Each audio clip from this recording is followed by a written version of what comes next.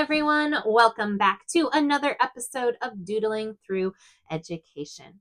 For my CC students, this is Cycle 1, Week 7 Science. For everybody else, that just means that we are going to be talking about the different ways in which animals reproduce. So we're going to be talking about the two different types of sexual reproduction as well as the two different types of asexual reproduction. I just wanted to make a note that to parents that I do not go in depth in these videos with how reproduction happens, but more a broad sense. And I leave that up to you as the parent to be able to decide what is appropriate to tell your child. So if you haven't already, go on and head on over to doodlingthrougheducation.com. There you'll find some workbooks that go along with these videos. They've been designed to match up with all of the videos that are posted on this YouTube page, and it will really help your student to expand their learning. Without further ado, let's start doodling. So today we are going to talk about the different ways that animals reproduce. Now, mainly, there are two ways that animals reproduce, and then we can break down those two ways into two categories apiece. The first way is through sexual reproduction, and this is where two parents come together and their offspring share genetic characteristics from each of the parents.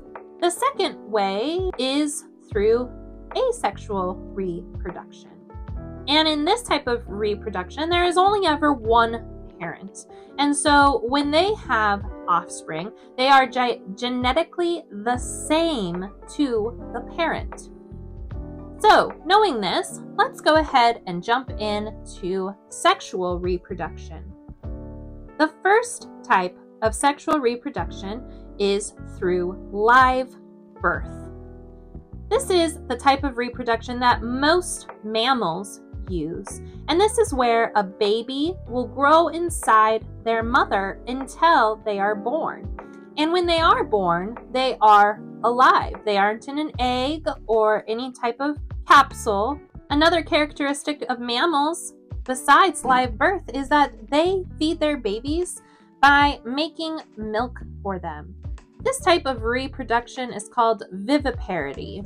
Now, besides live birth, there is another type of sexual reproduction where the offspring has two parents still, and that is through laying eggs. Animals that lay eggs are fish, reptiles, birds, and amphibians. And this is called oviparity. Now, there is differences in the way that some of these animals lay eggs. For example, amphibians like frogs will lay eggs in the water to help keep their eggs wet as they develop.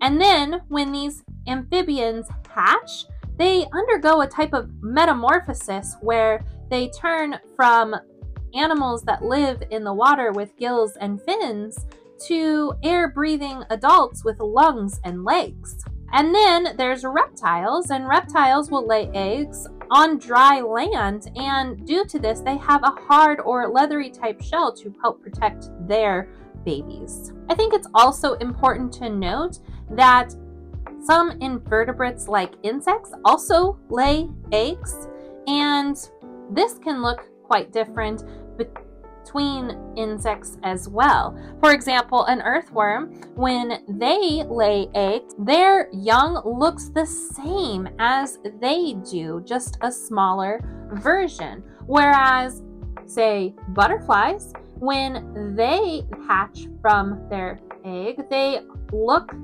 completely different. They are caterpillars, and they have to go through a transformation stage called the pupa stage, where they then develop into the mature form, a butterfly. Next, let's go ahead and talk about asexual reproduction. Now remember, this is where there is only one parent. So how is this even possible? Well, the first way this is possible is through a process called fragmentation. This is where a parent organism can break into pieces or fragments. These pieces that fall off or are cut off of the parent organism will develop into a new animal, and the parent will then regenerate the piece that they lost. This is also called splitting. So this new offspring organism is actually completely genetically identical to the parent. They have the same DNA. This can happen through many different ways. It can happen by choice. The animal may purposefully lose a piece of their body so that the offspring will develop from it, or it can happen from damage to the organism from predators or the environment. This is seen in many different types of organisms, but some that are familiar to you are sponges, sea stars, or even annelid worms. Now, let's talk about the next type of asexual reproduction. This is called budding.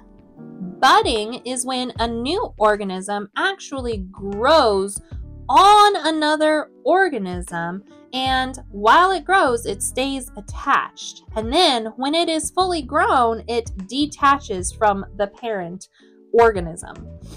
And again, because there is only one parent here, it is exactly genetically identical to the parent. Well, budding is very common in plants and fungi, but it can also happen in animals.